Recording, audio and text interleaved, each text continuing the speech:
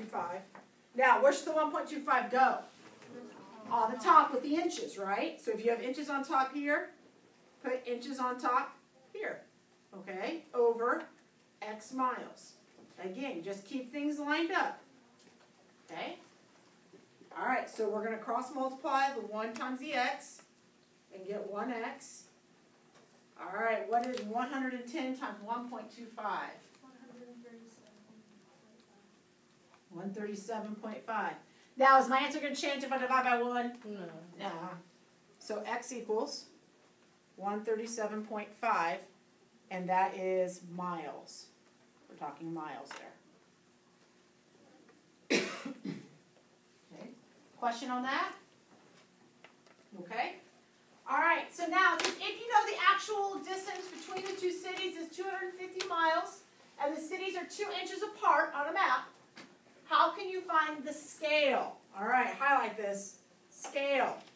He's an important guy, okay? Scale is going to just tell you it's in terms of 1, okay? So in this case, you're going to have 1 inch. Always put the lowest one first.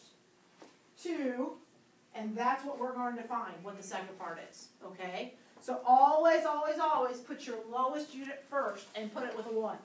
Okay, and then we'll find the second part in a little bit. Okay, we'll find the mile part of it. Okay, all right. So now, with this being said, what relationship do they give you in the problem? What's the relationship in the problem in the words? No. What's the? 2 cities is 250 miles. No, 2 cities is 250 miles, but that's not. We're talking about the distance between the 2 cities. What's the other number there, guys? 2 inches, right? So they're saying 250 miles in real life would be 2 inches on a map, right? Okay? You guys have to be able to pull this stuff out. 2 miles, 2 inches. Or sorry, 250 miles, 2 inches. So 250 miles is 2 inches. Okay, again, pull the relationship out. This is a review of what was on your video, okay? So pull out the relationship, okay, equals. Now, we know that we have to have a what here? 1 inch, so where do we put that at? On the bottom, so 1 inch on the bottom.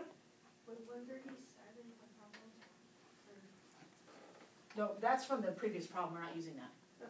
Okay, so now the question is, how many miles is 1 inch? So this is what you're looking for, how many miles? We don't know. Okay, so when it says a scale, we're just talking about basically what does 1 inch represent? How many miles in real life is that? Okay, so you're going to cross multiply and get 250 equals 2x.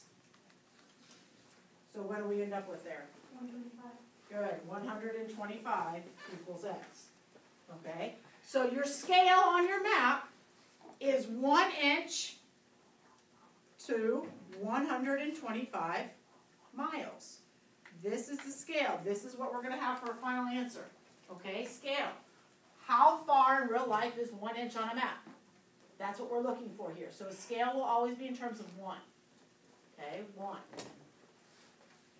Okay, does anybody have a question on that? Because that's a little tricky, I know. Okay. All right, flip over on the back. A giant model here is shown below. The heart is an ideal size for a person who is 170 feet tall. Okay, so that's the big heart off to the right there. About what size would you expect the heart of a man who is 6 feet tall to be? Okay, and then you see pictures again. All right, again, pictures. All right. Anybody got an idea on the proportion here? What do you want to write? Hey, Hannah, what do you think? X over 6 feet. And then equals 14 over 170. Nice job. Really nice job. Good job. Okay. So if I'm looking here, right, X is the representative of the heart, so I'm going to put a little heart here. So I've got little heart to big heart, right? Heart to heart. So little heart, big heart. Little guy, big guy. All right, so he's 6 foot tall. So 6 foot tall, 170 feet. Does that make sense? Okay. All right, so now what are we going to do?